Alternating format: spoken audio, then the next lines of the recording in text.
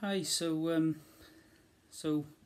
following on from yesterday, I've had another day of making use of the rest of the flat, and not really stopping in the living room. If I'm honest, I've walked through there 3 times today.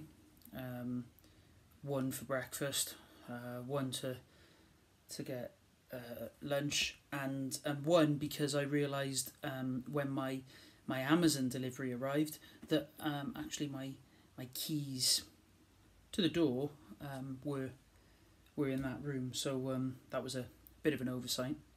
Other than that, I've just mostly just been sort of making use of like the spare room. That's become sort of like a living room.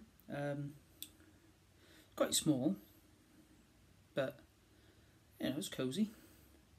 That's what you want, isn't it? In this weather, is cosy. But good news is my Amazon delivery has just arrived. So here is the mousetrap I've ordered.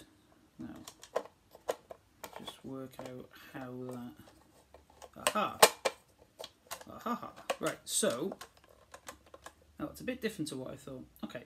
So, this is the device that I'm going to be using to reclaim my kingdom, as it were. So it's a little bit different to what I thought. Actually, I thought it was going to be one that I've used before, but this little sort of ramp by here, you can see how it works. When the mouse steps on it and it flattens it, it pulls back this lever, which in turn releases the door as such. So all I've got to do is place some sort of bait here. Maybe like, I don't know, what could I use? I don't know. Any food really, surely. Don't think mice are known for being particularly fussy.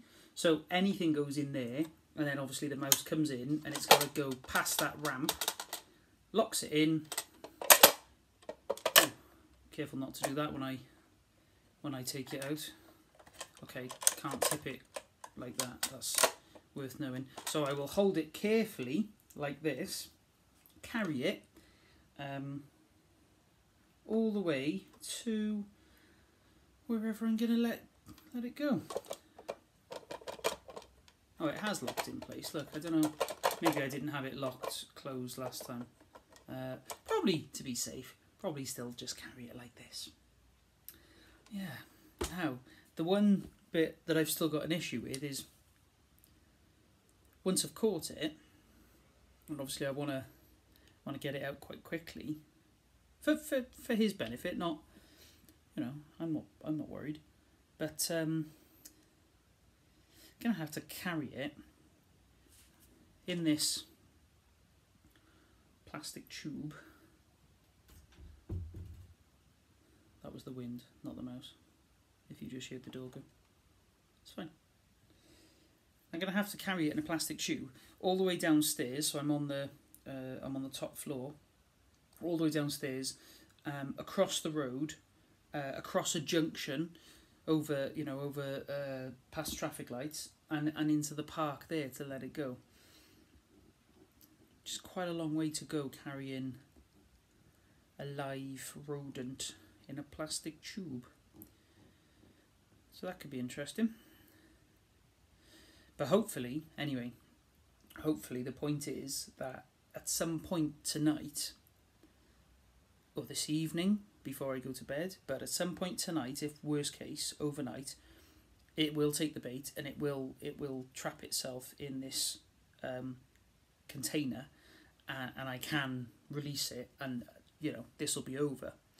Because last night, about 11 o'clock maybe in the evening, I needed to go back in the room for one last time, just to sort of close the windows and lock up again, same as the night before. But I thought last night I'm going to make sure that I video it because I just had a feeling that it was going to come out at night. That seems to be what he does. So I filmed myself walking in, and I saw it, and I caught it on camera. So what I'm going to do now, because I don't normally edit these videos, I just leave them as they are, but I'm just going to stop there, and I'm going to play in the video just to finish today's diary entry.